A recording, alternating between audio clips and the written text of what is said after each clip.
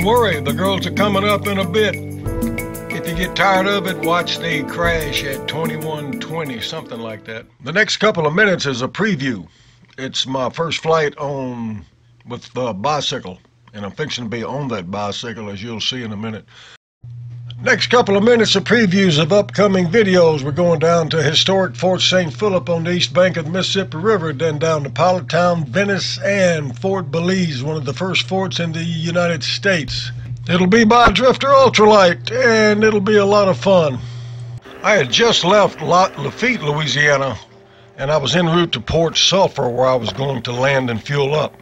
But on the way, I came upon this interesting site. Now keep in mind, this is in the middle of nowhere. There's nothing out here. I was taking a chance even taking this route, this shortcut. But I came upon this strange site. All right, you've got a fairly large sized boat. You can see he's just started his propeller. You might can see some packages in the boat. They've rendezvoused out here in the middle of nowhere back before the times of the GPS. They could have used Loran, I'm not sure. But I made a turn, I came back around. I don't know if you can see him or not, but a guy on the back waves at me like everything is all cool. So I continued on my way about my business, and maybe it was just shrimp, maybe square grouper, who knows, but it was out in the middle of nowhere, I know that. But Lafitte to Port Sulphur is 30 miles and nothing.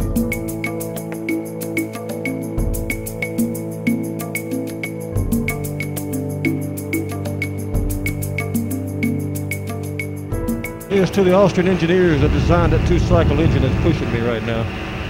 Got 600 hours on it, still going like a no oil leaks, nothing, knock on wood. So I continued on down to the river, where I find an old fort, an old abandoned fort that took part in the War of 1812 and the Civil War. Very interesting place that got blown away by Hurricane Katrina. Fort St. Philip. It's on the east bank of the Mississippi River across from Fort Jackson and about 45 miles south of New Orleans.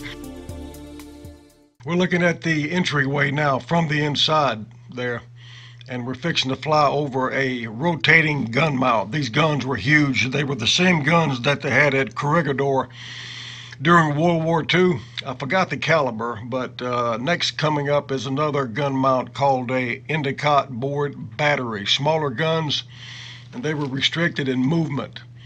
That's the Endicotts right there. It's a real interesting fort. It got blown away in Hurricane Katrina, though. Except for some concrete structures, it no longer exists. I'll take you through it in my next series of videos and explain a lot more about the history. St. Philip is totally isolated on the east side of the river. There's no road access. I had to go back to the airplane to get my pack with my water and a little food. We're fixing to go inside of this stone concrete blockhouse here, probably built during the Civil War by the looks of it. I probably have the last videos taken before it was destroyed by Katrina. It can be a spooky place. This is my Max Air 65 horse on floats. And actually we're headed down there right now, but this didn't turn out too well. Yeah, you can say that again. I'm reaching up to adjust my camera. I got cameras all over this thing. This is an early morning takeoff. I got something coming up you might be interested in. I'm going to put the gear down here, and to do that I have a lever in my right hand. I squeeze it, and that releases the lock, and with my other arm I lower the gear. With my left arm I pull up on the cable that's attached to the gears in order to take the pressure off the pin that holds it up. I then squeeze that lever that extracts the pin and use the cable to lower the gear, and that took me about 10 edits to figure that out. If you didn't follow that, I didn't either. I was too busy making the edits. Yeah, that's a lie. Make it 20 or 30 edits. But we're going down to the Mississippi River. At least I thought we were. You'll see here in a minute we ain't going nowhere. But things happen with two-cycle motors like any other motor. Belize is right there. The arrow's coming down to it. It's way down there, man, and I can tell you there ain't nothing down there. So it's an interesting trip, and you're fixing to see what happens here. There we go. My landing area was picked out for me by nature.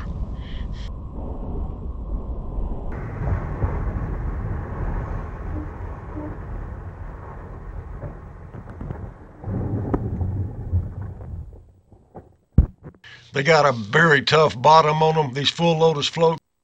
It slid off to the left even though I had full right rudder, but it was okay.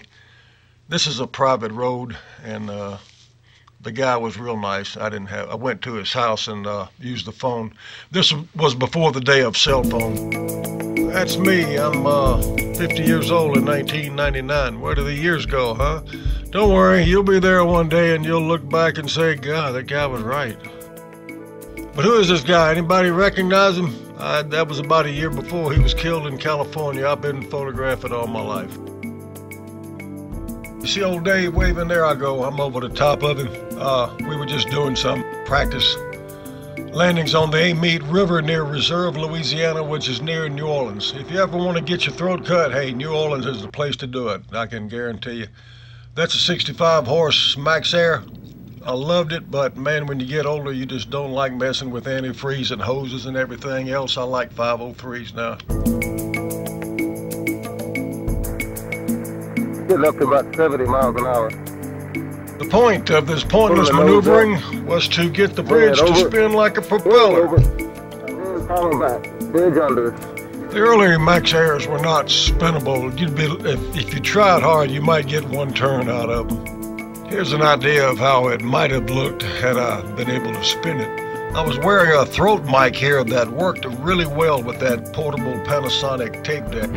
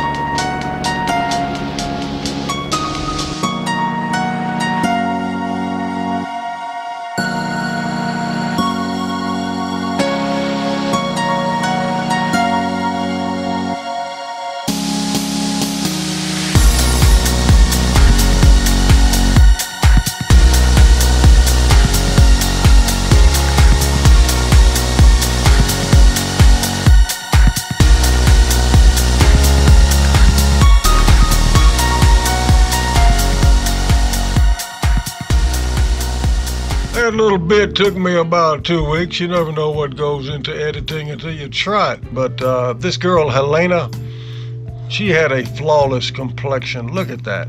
That is unbelievable. That's her and I after a shoot outside my house. This girl, I had good lighting on her. It's really pretty hair. Really pretty golden hair. She's a little country girl, a little local girl, but really nice. This is Helena again. You can see that bat I had upside her head. Well, I used a computer and got rid of it. She's got a bewitching look to her, really pretty. They're all pretty, what the heck am I saying? Next up is Carly. She was a untrained model, but to take photos of her, you would think she'd been modeling all her life. She could go from one pose to the next quicker than you could pull the trigger. That's one of my favorite pictures there, and the one I just passed up at the beginning, and that's a nice shot. A couple of these I had a little bit too much light on her because of where she was standing, so I'll blame it on her. See, this one here, you can see I got too much light in her face. I think that was when I first got my light box, and I wasn't sure about how intense the light was. I take a lot of them out to the beach too, and you'd be surprised. A lot of them like to go to the beach, especially Heather. Took her out there twice one week. We shot until dark, and she called me back later that week, said, "Bill, I had fun, let's go again." Heather was good at climbing trees. I always fly over the beach the previous day to make sure it's okay for the girls to come out here, you know. No people have dug fire trenches or anything like that across the runway. I recognized this shot from one of my earlier videos, but I had to use it because it's the only shot I got of me actually landing out there with a model. My friend Mike took it. He complimented me on the landing, which I also thought was pretty good. I was always extra careful whenever I brought anybody out there. This is my friend Mike coming in. I just included it because I thought it was a cool shot. Looked pretty neat landing out there on the beach. It's late summer in North Florida.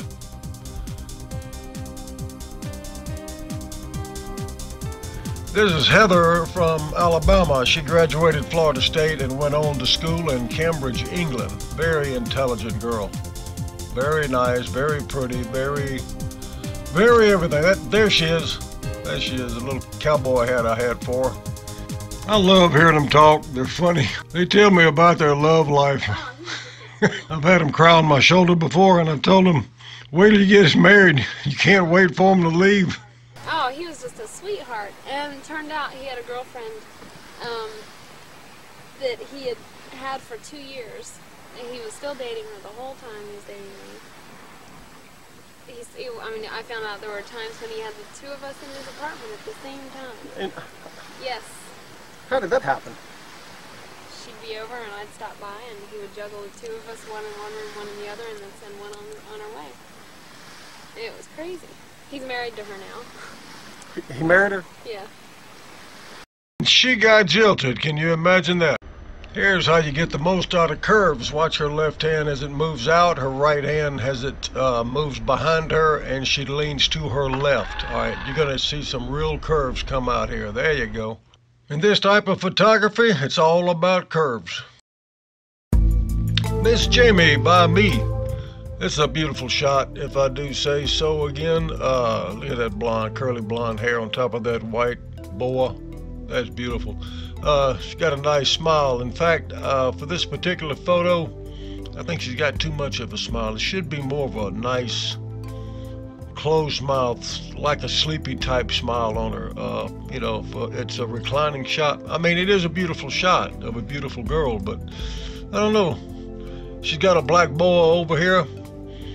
You can't see much of it, at least not on what I'm editing with here, but it's still nice. You got a black on top, white on the bottom. Should be opposite. Should be white on top, black on the bottom. But anyway, the white shows up her hair nice, and it's got some beautiful teeth. In here, these little lights, they're called catch lights. They're reflections from the lighting in my studio. They should be in the center of her eye. In the center, I could have had her turn her head a little bit to the right, to her right. The only thing I really didn't like about it was her hand. It shows too much, and thinking about it, I should have covered it up with the boa. Remember, watch the details, guys. These girls go to a lot of trouble for a photo. I think it's a great shot, and Jamie did too, by the way.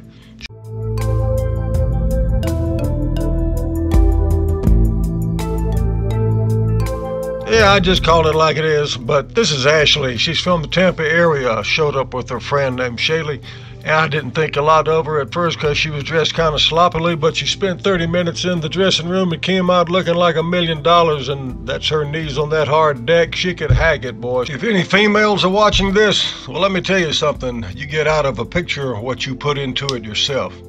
Of course, a lot of that depends on the photographer too, and how comfortable he's making you feel, relaxed and things.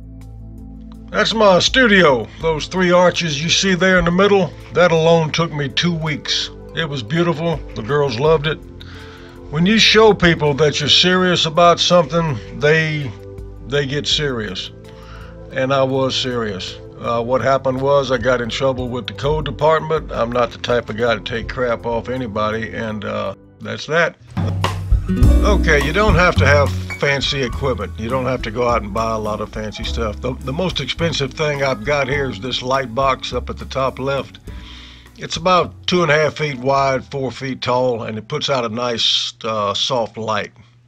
And this one up here, it's I forgot the name of it, but I've got it on a pole, on an adjustable pole. You can see the device right here. I probably didn't pay but $30 or $40 for it. It makes a nice hair light, which I probably got it too close to her. You can see it's kind of a little bit on the harsh side. This over here is not even a photographic item. It's just a piece of aluminum sheeting over fiberboard I found at Home Depot. And it's reflecting all of the light. This light here and this light. This is reflecting it onto her arm and the right, kind of a little bit on the right side of her face, and it also serves to highlight her hair, show her hair a little bit more on the right. Down here at the bottom I've got, it's not even a photographic light, but all of these are tungsten based lights, and they put out the same sort of light, so it's all even. It's all even all around. She looks real smooth. Her skin's real nice. I think I said her arm is over here lit up by this board. Now, the only thing bad about it, you can see is a lot of light here, but if you edit this if you crop this photo properly, you can edit all this out, and all you'll see is her, a little bit of the rug and the black background, which is actually, I got it a little bit, I should have had her a little bit further away and aimed my lights a little bit more away from the background, because you can see it's lit up here. But it came out real nice, and it just shows you that you don't have to have a lot of fancy stuff.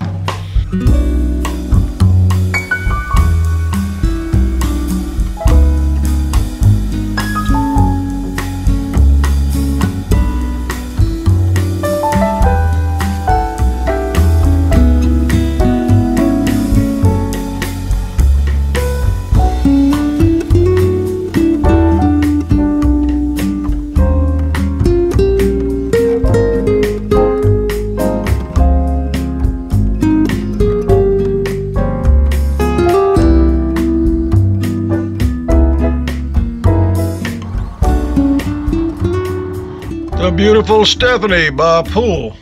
Guys, it don't get no better than this. That is a figure. If any of you remember Raquel Welch, that's the figure. Here's a little bit better explanation over the earlier. Here's my light over here. You can see I got it turned away now from the background. What is that? What color is that background? All black, like I like it. It's recessed. In here is about 4 to 5 inches of recess. It keeps the light from spilling out, and it helps if you turn it away from the background. Up here I got a cheap light I bought at Home Depot. Sheds a nice accent light on the floor. The shadows from the ladder and her heels look nice, add a little flavor to it.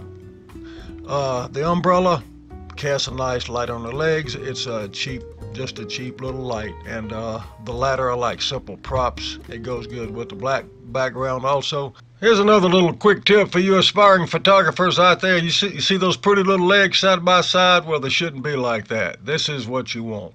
See how that accentuates the curves? That's what you want. That beautiful hair, beautiful, beautiful girl. And that's more good lighting. That fist is for me. She's got in her right hand. Her dad's an aircraft mechanic in South Florida. Really nice girl. Yeah. You got a beer? Yeah, let's get a beer.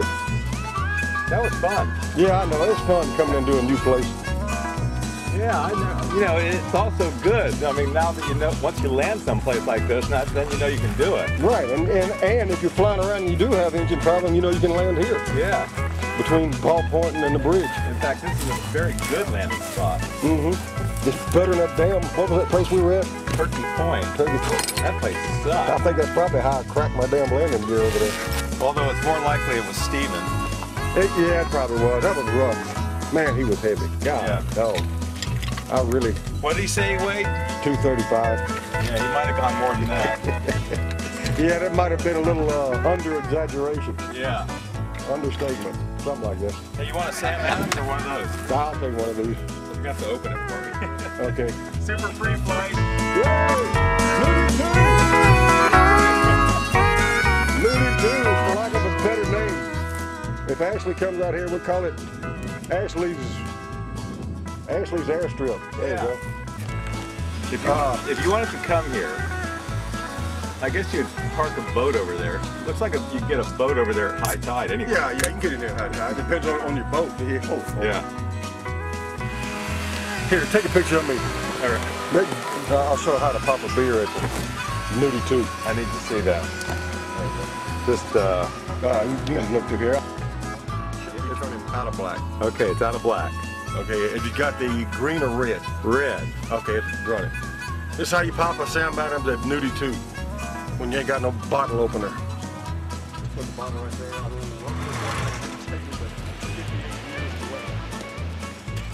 How was it? No. Ow! Shit! Oh! Ow! That has got to hurt. Hey, You gotta think of Ashley when you're doing things like this. quit doing that. It's hurting me.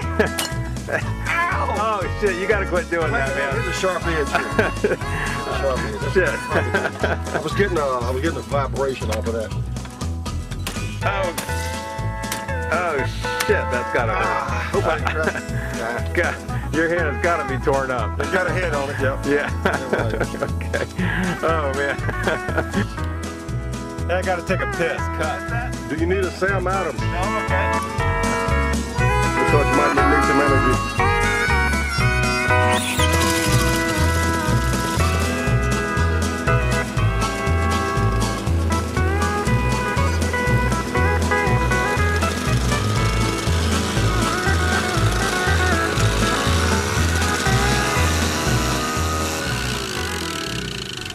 This is the beautiful Stephanie from South Florida, star of stage and screen. She was in New York City one day and was low on money. She wanted $100. Bill, can you please? I can imagine how expensive it is, so I sent her $200. She loves me, what can I say? But anyway, I got her positioned beautifully here from an earlier picture that I didn't like. She was in the same place, I just moved my position. And I've got her cut at the waistline, that horizon in the background. You can see her upper torso and a beautiful face and hair positioned above the horizon in the clear. That makes a good photo. And she's got her toes pointed and long legs splayed out there, really pretty. You may ask why I have my Jeep there. Well, what do they have on bridges? They got vehicles, and since she's in the clear, I kept my Jeep in there. That's Miss Ashley with her high heels relaxing. That's her 6-inch heels. She's about 5'6", 5'7". When she put those on, I had to look up to her to talk to her.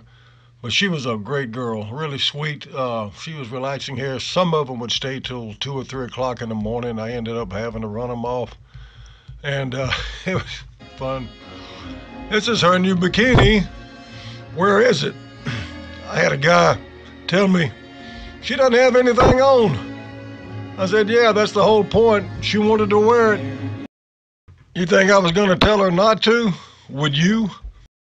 Yeah, some of you would nowadays.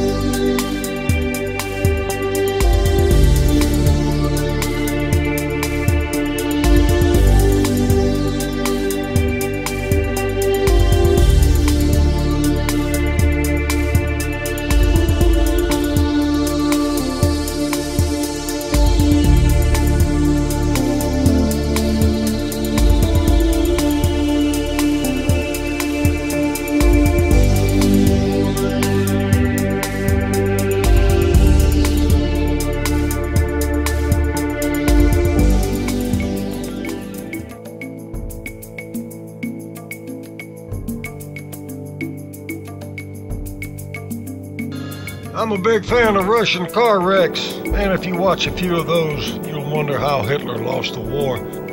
Hey, like that smooth camera action. That was nice, huh, for 1993?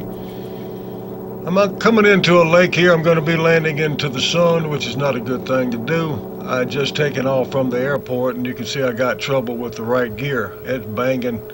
I'm banging it up, trying to get that little square piece to slide into place. And it's not doing it. And but I did finally get it to lock into place. I'm trying to talk over my audio in the next that's coming in. Yeah, that's me at the top. I'm a dork. I'm fixing to wave at you, and I don't know. I'm fixing to get my butt in a bind here. I thought my problems were solved. Yeah, well, they were for about another 15 minutes. There's a lake up ahead just in front of that tire. I got some obstacles in there, but it wasn't any big deal. You can see the lake on my right. It's pretty short. It has I'm just taking a look at it right now. I'm fixing to come in. I was going to be landing into the sun. You're going to see the world go to hell right here.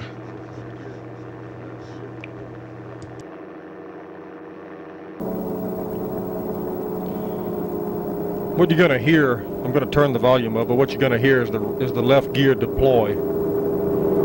Focusing all of my attention on the right side that morning, everything. I knew that the left gear had locked up, but what I didn't know was that the locking block was just barely holding it up. I touched down. Yeah, if you heard that, I think I believe I said you're going to hear the left gear deploy. Yeah, you are going to do that. Whammo. At this point, I was pitched violently forward and to my right. The water was up to my chest. You got the abbreviated version. I said it was a loud clunk, but it wasn't a loud clunk. It was a real scary noise. And it's not on this side, it's on the other side. Something like this happens, you're absolutely stunned at first, and the cockpit was partially submerged. The aircraft did a partial cartwheel, not quite a full one.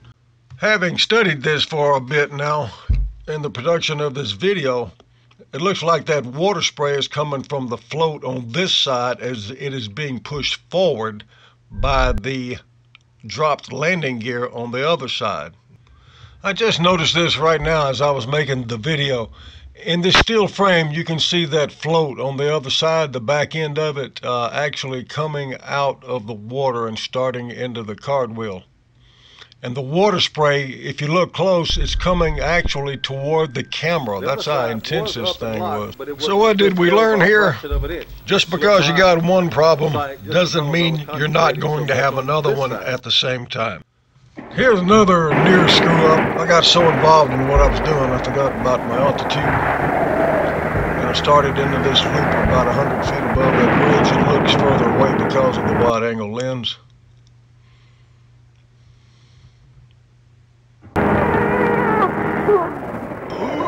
Yep, you can say that again. I've done some wild and crazy things in my life, but this is one of the worst. That's an American flag, of course, and a Louisiana state flag, and a Dare to Be drug-free contest put on by Life magazine. I got third place for this, but I wanted you to be aware of your backgrounds, even in situations like this. I'm turning and looking at that cloud. I've got a one-shot squeeze bulb shot at it, and I happen to hit it pretty good. I never got it to go straight up because at 85 miles per hour with the flag shaking so much, in fact the whole apparatus was shaking, that I just called it quits at 85. But the center of gravity was so bad I didn't even bother to check it. I just flew it and it worked out. This is Helena one last time. I like the little outfit she had. She brought it herself. It looks like a waitress's jacket to me, but it was cute with those checkered stockings. Great lighting here on her face, love it. The background, I usually like it dark, but this came out real well. I really like that. I'll tell you something else. If you ever work with 3 or more girls, you're headed for trouble.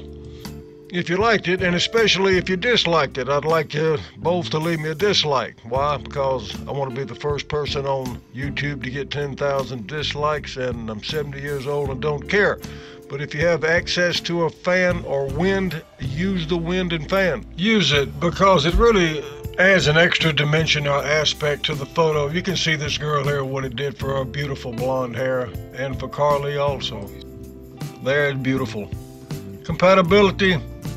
Girls are like guys. Some girls get along, some don't. These girls were strangers to each other. That's Heather and Carly.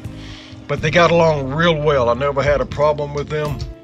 That's my drifter at an isolated location out in the bush. Sometimes it's just great to use your aircraft to get away from it all. We're living in a crazy, insane world right now. Guys, if you're gonna fly under a bridge, don't do it at an angle. With supports this close together, it's just too hazardous. That left wing, I didn't like that. Beautiful Carly again. I love this shot, guys. I just gotta show them to you. This is really nice here. Look at the look on her face, looking off camera, and this shot, this pull back here. I think I've shown it 3 times in this one video, but I just love it. Lighting is beautiful. Beautiful along with her. This is the luckiest shot I ever did in my life. The model is Tiffany. The pilot is Pete Noguez of New Orleans. He recently passed away, and I hate to hear that. He was a great guy. But this is unedited. That's how it came out. I had 1 shot edit. Tiffany's head is clear of the tail section. The wing just barely made the edge of the picture. That was lucky. And with the help of those 2, it worked. This was going into a loop. I didn't go straight up for long. I tried to get that river at lower bottom, but I missed the river, but got a nice cloud section in the background. You got to remember your backgrounds. Made the cover of Trader Plane one time, and this next one coming up on me on floats was made into a cover for Ultralight Flying magazine. Yes, I do wonder what happened to some of the girls that used to model for me, especially this one. She's really sweet. Ideally, what I'd like to do with my life is get married to a wonderful man whom I haven't met yet. Most of the guys I run into are jerks. I'm sure you're not, though. And get married and live in a big, beautiful house. What I want to do, my house doesn't have to be really big or really exotic, but I want a dance studio added onto my house, maybe an old garage converted. And then eventually I'd like to have kids and work out of the home and just teach dance classes at my house. I think I'd like maybe 2 or 3. I'm an only child, so definitely want more than 1. I don't know if I could handle more than 3, though. When would you like to have it? Let's see, I'm 23 right now. Definitely before I'm 30, but probably not in the next year. How about your boyfriend, if you want kids? My boyfriend wants kids, but he wants kids probably 10 or 15 years from now, so we're not really on the same schedule. 10 or 15 years from now? Yeah, he's working on his master's right now, and he's going to finish up his master's and start working on his doctorate. And after he gets his PhD, then he wants to teach, and then he wants to wait until he's dean of a university before he settles down and has kids. So, I'll be in my 40s by then. Hopefully I'll already have somebody. How about walking around here when you come around? What? Just walk that way. Hopefully I'll have somebody. And I would love, my dream is to have a house.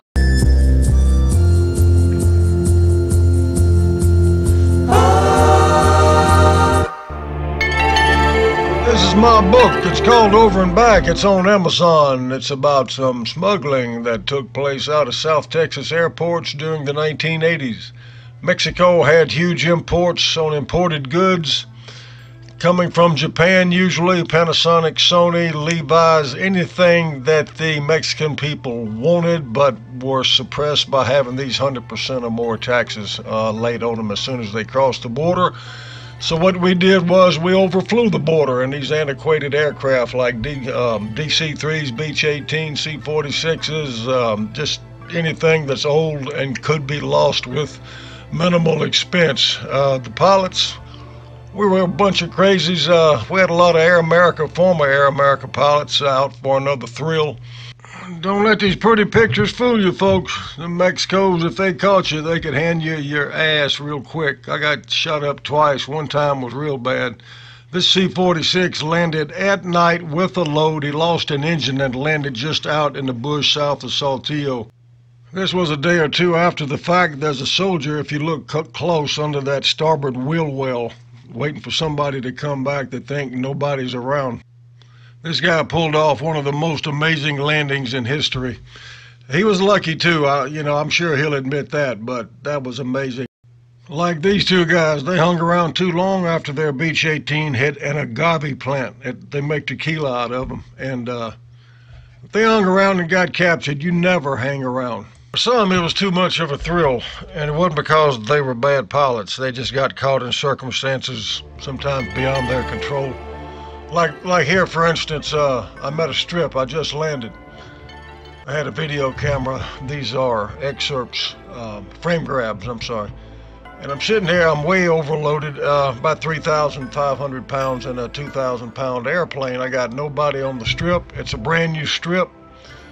And so I'm outside the aircraft. You notice the engines are running, and the woods woods to the right, that's my escape route. I always had an escape route planned for Federales, Policía, Rurales, anybody.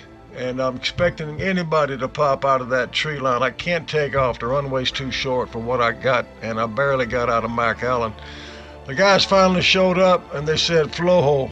That's mud. They got stuck in the mud on the way there. You can see the mud on their tires.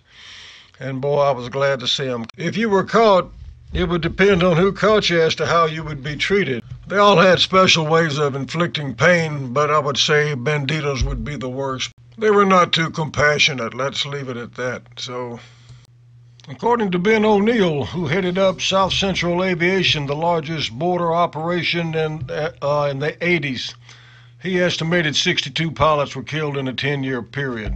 Those that survived were very lucky. I'm one of them. This was another engine failure. That's my nephew on the right, the little black guy. I don't know who he is. I forgot. The adult also. Doing a quick pan here, the old Max Air. This was engine failure number 4 or 5. I lost count, but that's my nephew. He's a 737 pilot now. This was about 35 years ago. Super VHS, it ain't too bad for being that old, stuck in a barn. But it had quit for some reason. It gave me that familiar old ooh. When you hear that noise, you know exactly what it is, an engine overheating. Oh, my friend Beaver Born a lot. He drove all the way up here to Port Allen, Louisiana, near Baton Rouge. He drove from Reserve, Louisiana, near New Orleans. I couldn't call him. He was already on the way. Couldn't call his wife because it was before cell phones. And anyway, I made it out okay. The farmer built me a little takeoff road, and I was lucky I got it in there. And anyway, old Beaver, a long debt of gratitude. He's done me a lot of favors. He's with Air Tech in Reserve, Louisiana. If you're still with me, I was on my way down to the mouth of the river, and I saw the sun. I was looking at my monitor inside the cockpit. I got one about 2.5 inches diagonal. And I got the idea. I saw the sun and had my little alligator on the back. And I said, let me see if I can put that sun in his mouth. It's not as easy as you think it is.